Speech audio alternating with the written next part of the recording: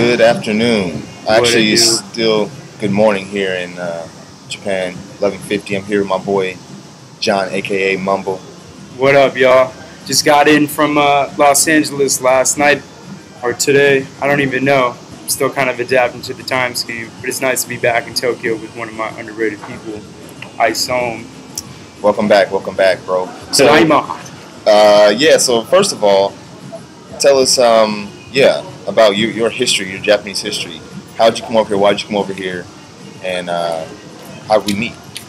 Shit, that's one of my favorites. Basically, like most children in America, we grew up with like the anime and the samurai movie influence. So, as a young kid, I was always into it. I got to college, I started to nurture my craving for Japanese culture, got into more like the film. But what I realized was that I didn't know shit about the music.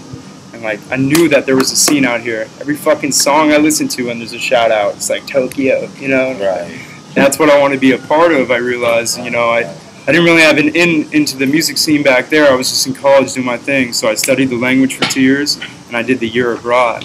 I got that fucking student visa, so I get it over here.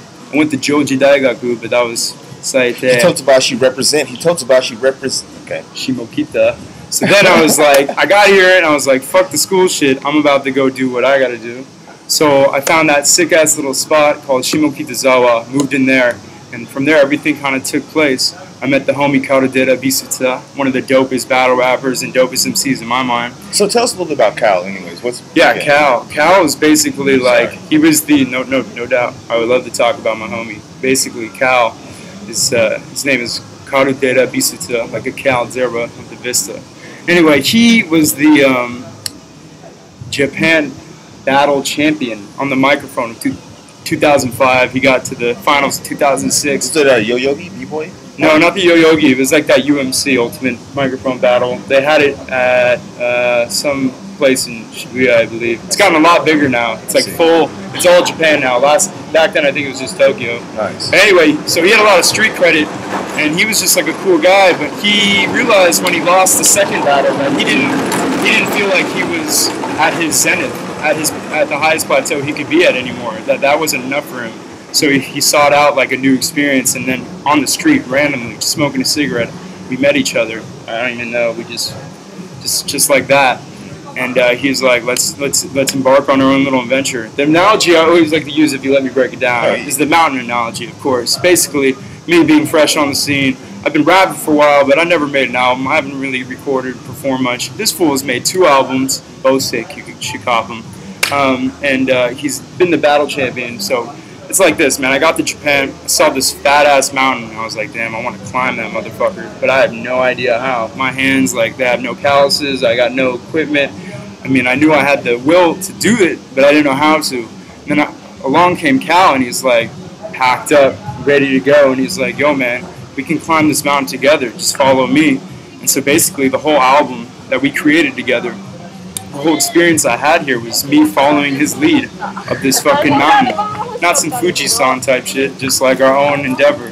And it's really dope that I had that encounter because of him, he opened those doors to the underground scene. He's like, walk through wherever you please. He left it to me to make my own decisions on that.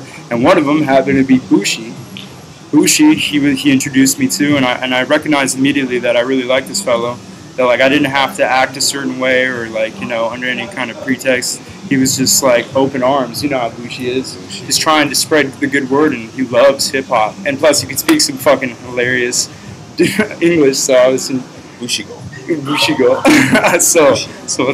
So like whoa, fat ass cicada. Fucking cicada. Damn. Woo. Let's get there. So going. I don't know. So what? So Bushii took me in. Bushii took you in, but then.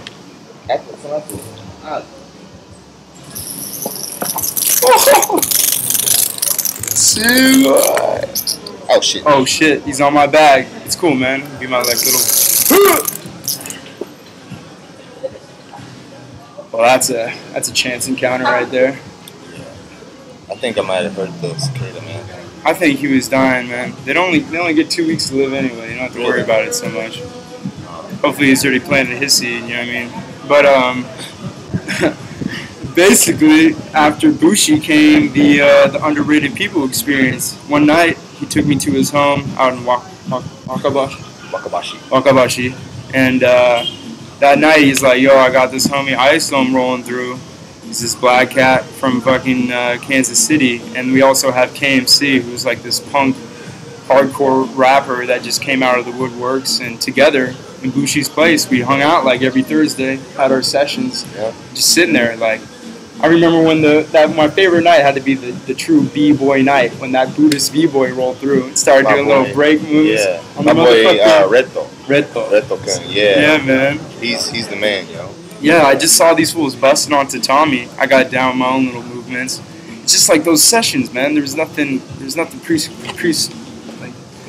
exposed to. We were just making something original, like out of our minds on the spot, and then from there, dude, we just performed, recorded songs, and I loved how casual it was, and like how much we were just allowed to do our own thing, and how supportive we were of each other, because we knew that, like, you know, if we didn't support ourselves, like, no one else knew what the fuck what we were doing. So it was definitely a real experience, man. Bushii cooking food. Oh yeah. On his So mommy's the unagi chef. How you gonna fuck with that? That's my son. Pleasures. Got a little. It's Tokyo, man. Shit is condensed. Condensed city.